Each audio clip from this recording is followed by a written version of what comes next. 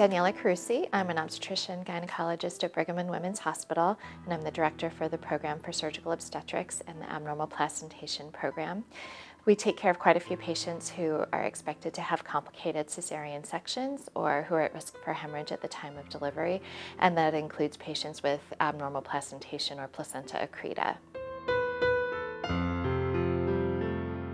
Placenta accreta is an uncommon situation in which the placenta is too deeply attached inside the uterus.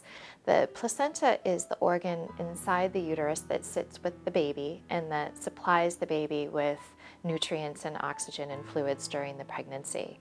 In a normal pregnancy, the placenta will be sitting relatively high in the uterus and is attached to the lining of the uterus, which can easily separate when it's time for the woman to deliver. With placenta accreta, the placenta is attached a little bit too deeply, so instead of just sitting in the lining of the uterus, the placental cells have grown a little deeper and attached to the muscular part of the uterus. So this is an illustration of a uterus with a baby and a placenta, and shows the relationship of the placenta to the rest of the mother's anatomy. And here you can see the placenta is pointed out, which is attached in a normal place within the uterus, and it's above the level of the cervix and the bladder. And in this particular patient, there's been a prior cesarean section, and as you can see, the cesarean section scar is sitting right in front of the bladder, and the scar on the uterus from her prior cesarean section is sitting right behind the bladder. The placenta itself is sitting above this level, and in this case of a placenta accreta, instead of being just attached to the lining of the uterus, the placenta is attached a little bit more deeply. So it's actually attached to the muscular part of the uterus, which makes it very difficult for the placenta to detach at the time of delivery. The second picture shows what's called a placenta previa. So in this situation, the placenta is actually sitting over the cervix and directly behind the bladder, and in this patient's case, directly behind her prior cesarean section scar. This is obviously a little bit more complicated because we have to work around the C-section scar in the bladder in order to deliver the placenta. And if it's a placenta accreta, the placenta is actually growing into the cesarean section scar. So when we do this patient's delivery, it's particularly important to deliver the baby above the level of the placenta in order to avoid disrupting that placenta and that placenta accreta. The third picture shows another placenta previa, but in this situation, the placenta has grown more deeply into the uterus. When the placenta grows actually into the muscular part of the uterus or invades the muscle of the uterus, that's called a placenta increta. And when the placenta grows all the way through the muscular part of the uterus, it's called a placenta percreta. And in this situation, you can see that the placenta is actually bulging into the back of the bladder, and the placental tissue might actually start growing into the back of the bladder, making this patient's surgery even particularly more complicated.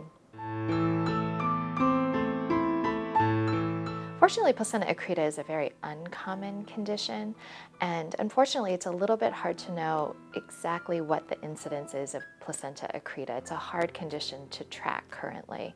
It probably occurs in about 1 out of every 500 to 1 out of every 1,000 deliveries in the United States and in the developed world.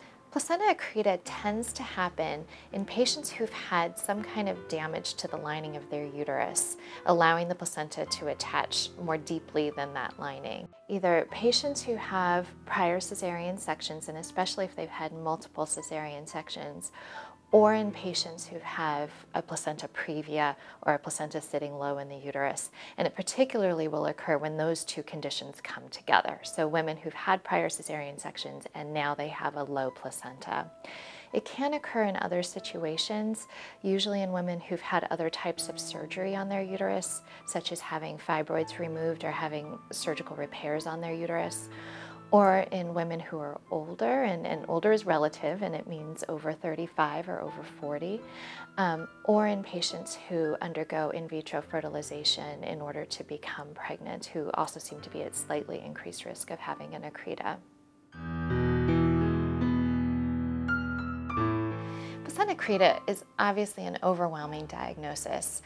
Patients who are diagnosed with this condition have never heard of it before, and many of them have never even imagined that something that severe can occur during pregnancy. And oftentimes they're diagnosed with a doctor who has very little experience taking care of placenta accreta. I think the most important advice is to seek care from a center and from providers who have a lot of experience taking care of placenta accreta and feel very comfortable doing so.